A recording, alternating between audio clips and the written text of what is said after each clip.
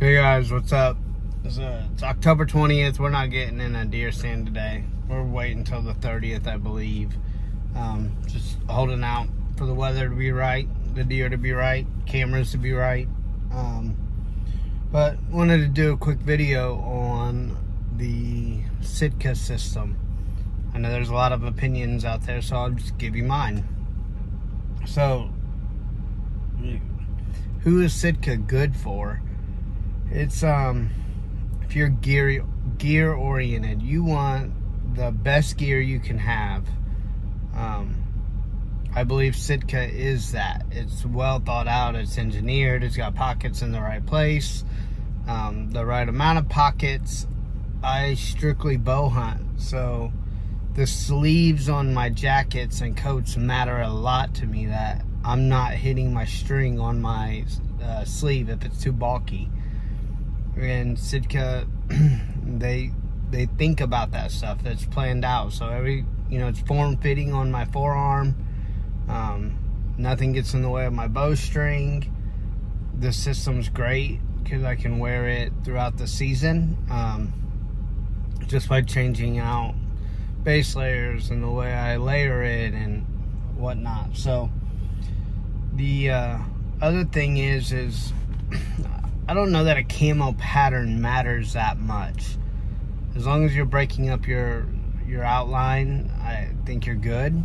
And Subalpine is what's appealing to me, and that's why I wear it. It's appealing to me, the Subalpine pattern. That being said, I hunt in the Midwest, and Sitka, they don't design it as much for whitetail hunters.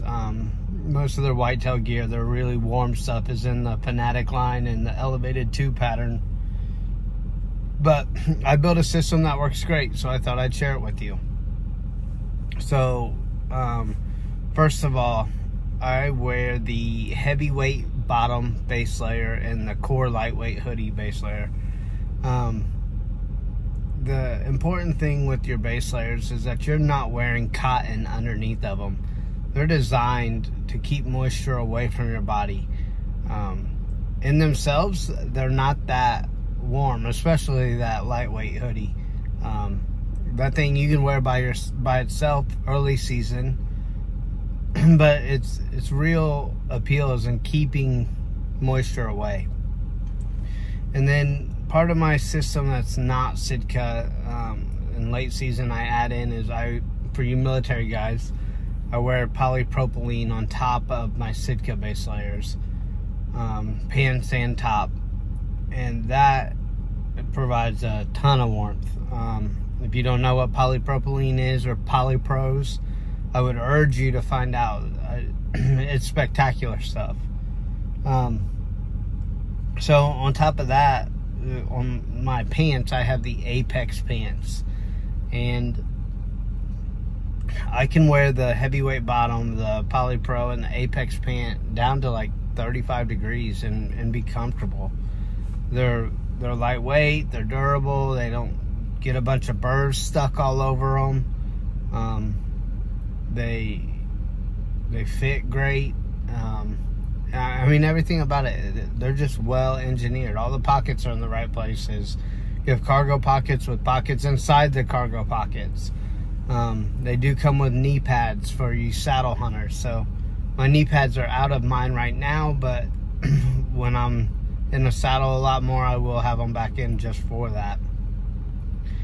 And then on the top, I wear the Traverse cold weather hoodie, which I think is new for this year. That thing is spectacular. It's got like a Berber fleece inside of it. It's super warm. Like I said earlier, the sleeves are form fitting so that I don't have to worry about my bowstring. And just everything about it, I love that Traverse system. When the weather really drops down and it gets really cold, so I have the Kelvin Lite down jacket and the Traverse cold weather bibs that also have that Berber fleece. And this is where the appeal of Sitka comes in so much. I pack in a lot of my clothes. I don't like to wear everything while I'm walking through the woods. I don't want to get hot. I don't want to sweat. And Sitka gear, it's lightweight. It's easily packable. You know, it's designed, especially the subalpine pattern, it's designed for hunters who are in the mountains and they're packing in their gear, so weight matters. And I'll tell you, even in the whitetail woods, weight matters. My pack is not super heavy, even with that stuff in there. It's not filling up my entire pack where it's just clothes packed in there. Everything about it's great. And then I also have just the Traverse beanie, and that's better for cold weather, which I'll wear it more even when, or warm weather, not cold weather. I'll wear it more even when it is cold, just because I can hear through it, and that matters to me a lot. When I do get really cold, I have the Jetstream beanie also, and the net gaiter. And that net gaiter is spectacular. The system costs a little bit, but it's not that bad. When you think of terms of what we spend as deer hunters, you know, spending a couple $1,000s on your bow and a couple $100s on your arrow broadhead Luminox setup and your tree stands and your saddles, your leases, your gas, your tags, you know, why would you want to skimp on your comfort while you're doing what you love to do? That's kind of my view on Sitka. It's worth it.